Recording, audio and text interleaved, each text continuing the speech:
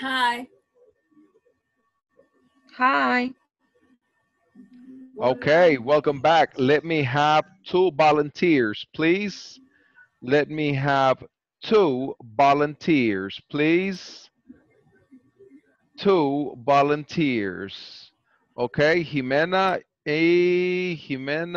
y Evelyn. Jimena y Evelyn. All right, Jimena, ask the questions. Evelyn, respond to the question, please. Jimena, ask the question. And Evelyn, do you have a pen in your bag? Yes, I have a pen in my bag, Jimena. Do you have a paper in your bag? No, I have in your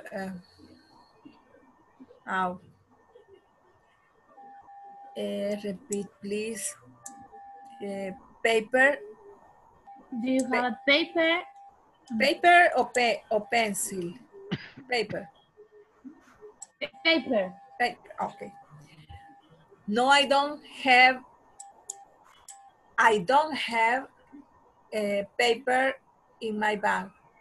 ¿por qué en este caso a paper no vamos a decir a paper? ¿Por qué? Y vamos a decir solo paper. ¿Quién me puede decir? Es plural. Porque paper puede llevar dos funciones. Se puede utilizar como un contable y un no contable. Por ejemplo, digamos que tu teacher te dice, quiero un ensayo escrito para el lunes de 300 palabras. Yo les digo, ok, guys, give me the paper.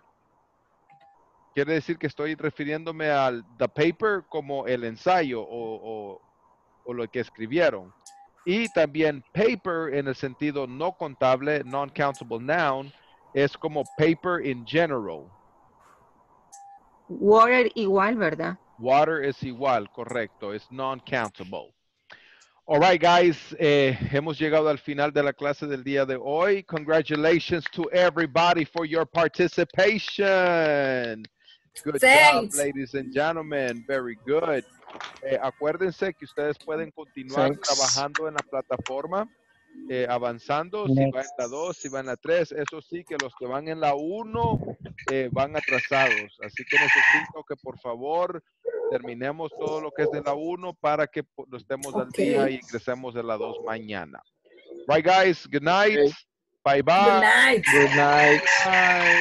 Bye-bye. Bye. Later. Bye-bye.